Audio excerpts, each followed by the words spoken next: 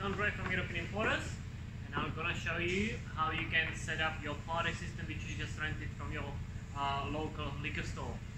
So basically how you're gonna get it, you're gonna get milk crate like that, unit sitting inside.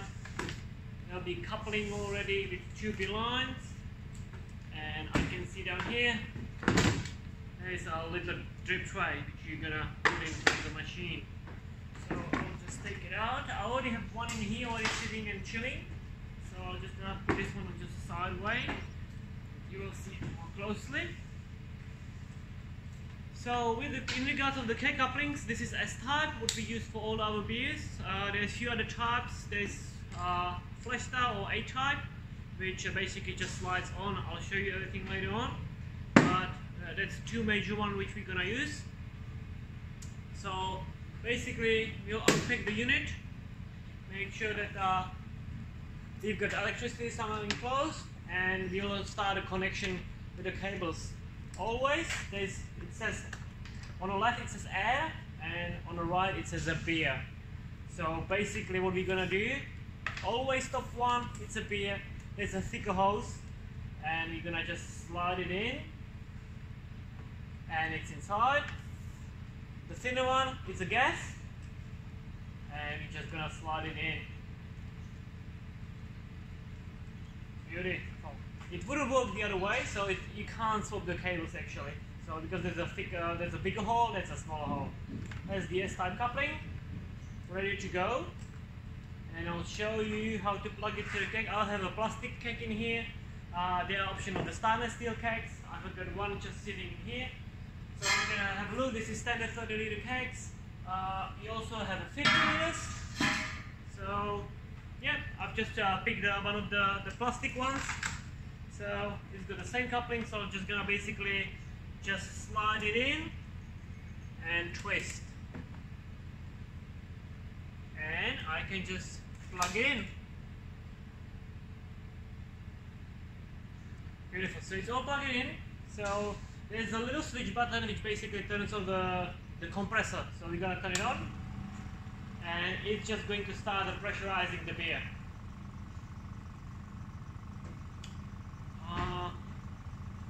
That's basically pretty much it. You'll have to wait once the beer pressurized. Also, once we plug the machine into the electricity, it takes about 10 to 15 minutes before it chills. And yeah, so we'll wait a little bit. You can see in here there's also a small regulator which basically allows you to adjust the temperature. So you just turn it clockwise to the maximum position, which is the coldest beer, and that's very simple. The other thing, see here, we do have a flow regulator, so you can fully close the flow, or you can fully open the flow. It regulates the speed of the beer which is coming into the glass, and you can basically adjust how much foam you want to get into the beer. We are selling European beers, so the foam is the sign that the beers are letting, so it's not like that as most of the Australian beers which comes dead flat. So the foam is natural thing. This unit can cool about 25 liters an hour, which basically means 25 liters in range of 1 hour. It doesn't mean that if you're gonna cool 10 liters of beer in the first 5 minutes, they're gonna get nice cold beer. It will be probably slightly warmer, and it will be causing more foaming. So it's important to keep those intervals, yeah, in 1 hour. So 25 liters, it's basically almost 1 keg. If you get 30 liters, yeah, it would be 1 keg, or 1 keg in 1 hour and 10 minutes. If you get 50 liters, yeah, it would be a range of 2 hours, which is quite decent amount for those small machines. One more thing would we want to check always when we get the machine. There's a little rings, you can see them here. Make sure that both of them are tight, because if not, it will be sucking the air through the seals, and it will be dripping and bubbling the beer. So that's pretty much it is. I can take this little unit out because we have one connected in here, and always have a jug ready, just because we always, in each keg there's a little bit more beer, so it's not 30 liters, it could be 30.5, so we always try to pour it away. Also, I'm going to show you one thing. Like this system, it's filled with water because it's basically once we receive the units, we clean them back again and we fill the units with water to make sure that it stays nice and clean. So we will pull all the water out, and now you can see, like when I open the tap, you can see how we can regulate the flow. It's going fast, it's going slow. So we always pull away like at least one jug away. Beautiful. That's one jug is away, we'll pull it away. Alright guys, I'm back here again. So basically now the machine is fully working. The beer should be already chilled inside. It took about 10 minutes. So it's set up to the maximum coldness. This little regulator down here, and I'll show you basically how to pour the beer. This is that flow regulator, so you can adjust the flow so all the way up. I mean, if you close it, so you will see. Probably in here will be easier.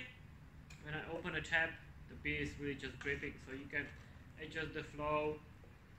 This is really important when your beer is really foaming, and you just slightly close the regulator and adjust that, adjust that flow, which is gonna reduce the foaming. So if I'll show you when I fully open it, it goes really fast. You can see now it shoot down.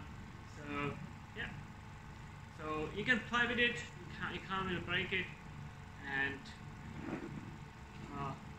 make sure that it's always tight in here. We go with putting the beer, so you just basically open the tap and pour the beer into the glass.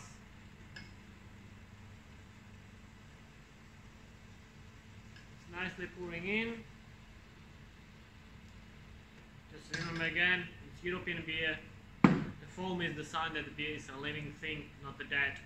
So the foam should be there. It's got also the back position of the tap. So when I turn it backwards, it only creates foam. So you can see the only foam is coming into the glass. If you like extra head on top of your beer, you can really nicely make it. So basically now we go to the disconnection. So when your beer is basically is off, the beer is gonna start shooting. That means it's the sign that the beer is not on. So you can see it would be either shooting or now it just completely stopped. So there is no flow happening anymore. Cool. So what we're gonna do? We just switch the compressor off. We disconnect the keg, which is just a twist and out. Very simple. And we can disconnect the lines. Again, it works as on a John gas, which they use for the plumbing as well. So it's very simple how to disconnect. I'll show you a bit closer. You basically only pull it in, and it's secure and it's inside. When you need to pull it out, there is a little brown ring. You just press it inside and pull it out. Very simple. I'll show you on this unit. So basically, you just squeeze it in and pull it out. There's still a little bit of air, so make sure that always the keg is disconnected when you pull in the beer. If there is a lot of pressure inside the empty keg, and it would just start shooting at you, you would get a load of the beer into your face. So now it's all disconnected. You can pack it back into the box and bring it back to the shop, who will do the cleaning for the next customer. Make sure that always return that into that milk rack, because the unit is quite fragile, so we don't want to drop it down. So in that milk rack is quite secure, and it will be securely returned back to the shop. Few more important things is just when the pipes are in, I'll show you. So they are in. So make sure that you don't have them bent like that, because it would start either sucking the air or leaking the beer. So make sure that they're always nice and straight. That's one important thing. All those rings, as I told you, that one is tight, and there's basically nothing else to do. So yeah, hope you'll have fun. You'll have a good party, guys. Enjoy our beers, and I'll see you next time.